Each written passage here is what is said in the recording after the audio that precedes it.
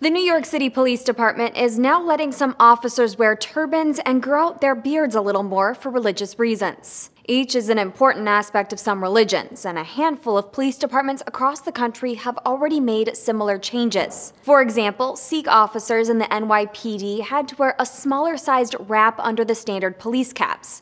Now they can forgo the caps and have police brass fastened to a navy blue turban. We're making this change to make sure that we allow everybody in New York City that wants to apply and have the opportunity to work in the greatest police department in the nation, to make sure that we've given them that opportunity. Specifically, the new policy lets officers grow beards up to half an inch with approval, but some in the Sikh community argue that change doesn't go far enough. The NYPD says longer facial hair doesn't work with certain gas masks. The department currently employs around 150 Sikh officers and 1,000 Muslims.